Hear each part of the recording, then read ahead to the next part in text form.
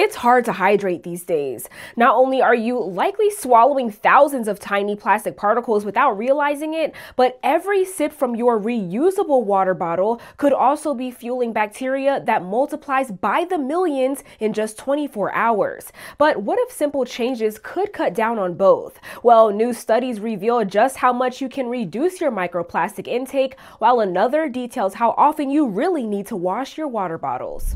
90,000 particles.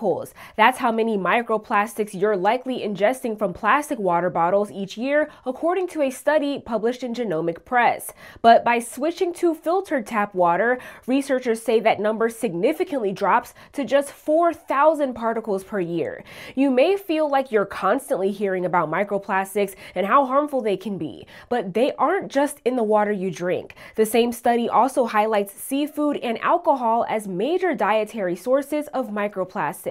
And it's not just what we consume, but what our food is stored in. Many people are ditching plastic Tupperware after recent studies, but specifically a 2023 ACS medical paper finding some plastic food containers can release up to 4.2 million microplastic particles per square centimeter within just 3 minutes of microwave heating.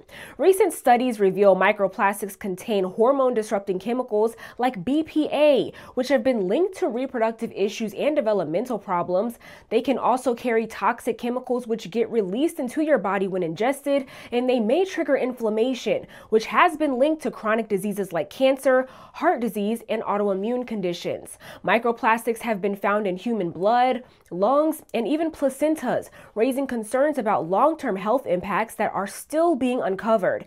And now, this Genomic Press paper suggests increased levels of micro and nanoplastics in the brain could be especially concerning, particularly in patients with dementia. But what about those reusable water bottles and the bacteria inside them? A Monday BBC article reveals from every sip, you deposit bacteria in your bottle, and in just one day, that bacteria can multiply by millions. Leaving the water sitting in your bottle for days, well, that only encourages even more bacterial growth. A clinical microbiology associate professor in the UK told the BBC that the longer water sits at room temperature, the more bacteria will grow. That's because infectious bacteria thrive around 98 degrees Fahrenheit, but can still multiply at room temperature around 68 degrees.